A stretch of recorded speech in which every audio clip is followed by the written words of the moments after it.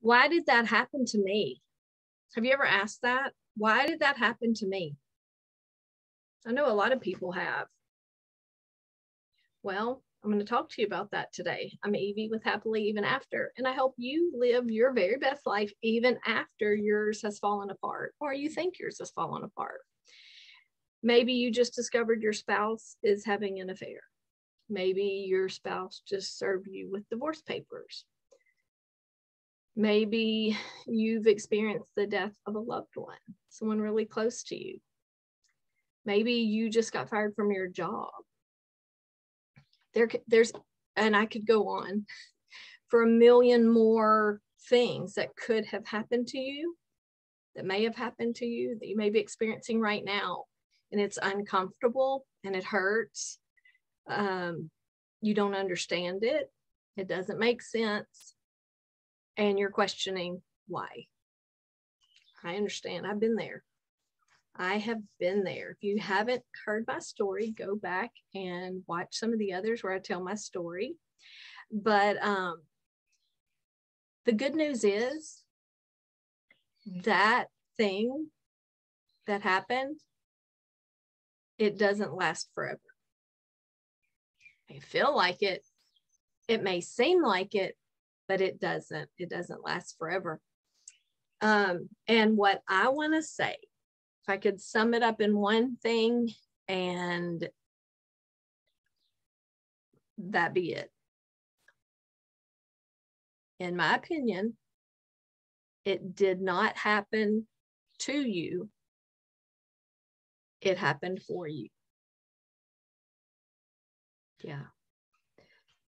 I don't know your story. I don't know your situation. But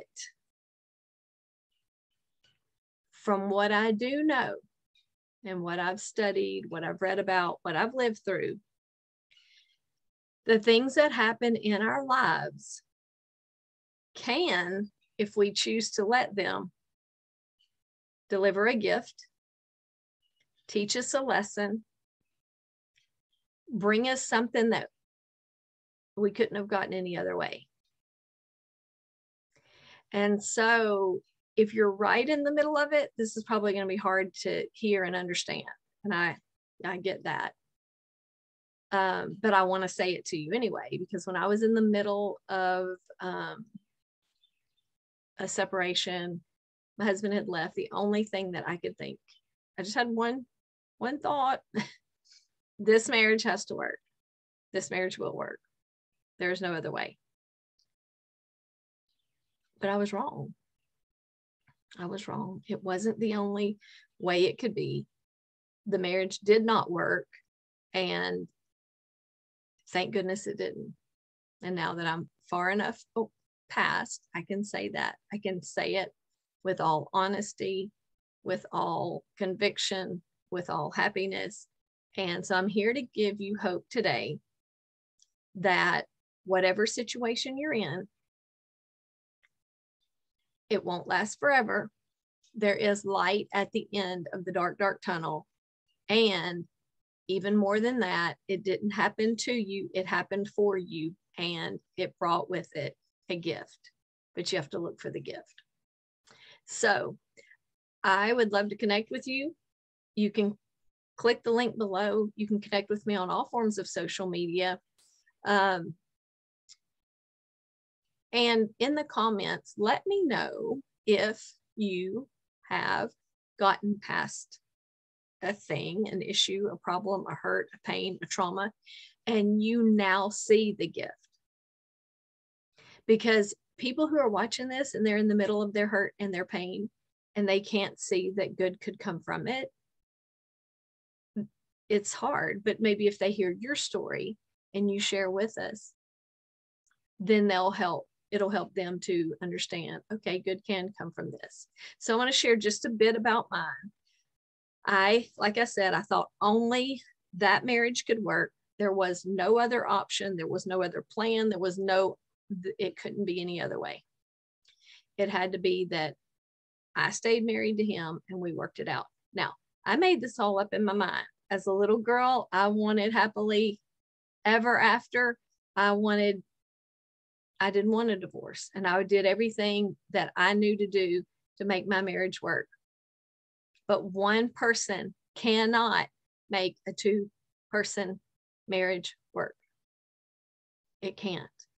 And so he left. And when I realized he wasn't coming back to stay, he would come back, but he had her over there. When I realized it wasn't going to work and he was never going to change, stopped doing that. And I got a divorce and I moved forward.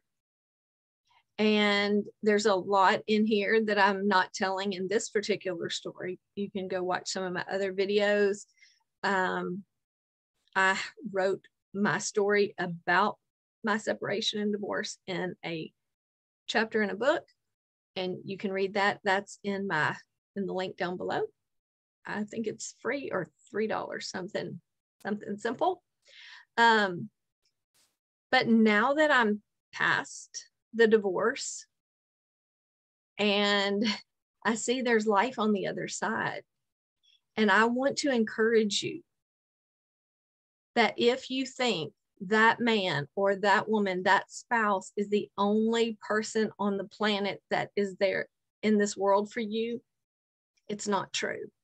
Now, I'm not saying that you have to date or get married after. You are a wonderful human being on your own and all alone, and you can conquer the whole entire world all by yourself. So I'm not saying that you have to find someone else. Not at all. Not at all. I know you are equipped with everything you need to become all you need to become on your own. For me personally, I just didn't think I could love someone else. I didn't think I could ever hold someone else's hand or kiss someone. And I was wrong. I was wrong. But here's the good part of that, the even better part of that. When I began dating, the guy that I date now and began dating, he suited me better than my husband. He is a builder and I love what he does.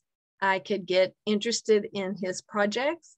And not only that, an opportunity came for me to buy some land in a vacation spot and to build a rental cabin. Y'all, if I would still be married, first of all, my husband would still be having affairs because he still is. He still is. And I would have never been able to buy rental property because I wouldn't have had anything to do with it. But because I date this guy and because he's a builder, I could buy rental property. And then I was just going to buy rental property and just have the property and then maybe years down the road build. Well, it came where I could get a loan and build a cabin. And so none of that would have been possible if I would have stayed with my ex-husband. And the other thing is, I have stuff in common with my new guy, and my ex-husband he didn't put time into me. He had other things. He always had other things that were more important than me and more important than our family. Always. But I had just learned to cope with it and just deal with it. It doesn't have to be that way. What are you coping with? What are you dealing with? What are you allowing because you think you have to stay stuck?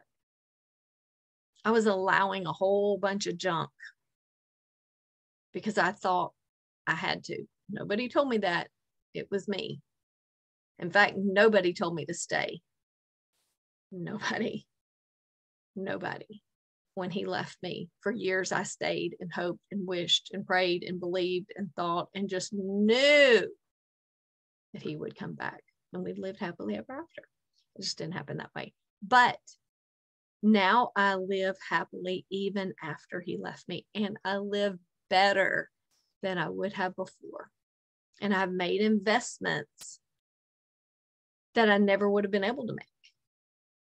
And now I own property and the value has gone up. Like, lots of great things have happened. And I'm not going to tell all of it here because I'm already too much past time. But here's what I want to say. Things are not happening to you, they're happening for you. You have to change the way you're looking at it. Is it painful? Does it hurt? Does it suck? Is it awful? Yes, for a time. But there is light at the end of the dark, dark tunnel. And whatever is happening right now, it will pass. Focus forward.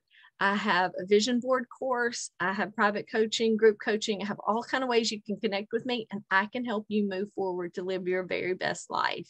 I promise. So connect with me down below. Leave a comment if you've already gotten past something and you already see the gift in it, because there is a gift in every problem, but you have to look for it, because what you look for, you find. Thank you all for watching. Follow me, please. And if you know somebody who needs this, pass it on to them so they can benefit from it. Hit the like button and go watch some of my other videos. Be blessed with gratitude. Evie, bye.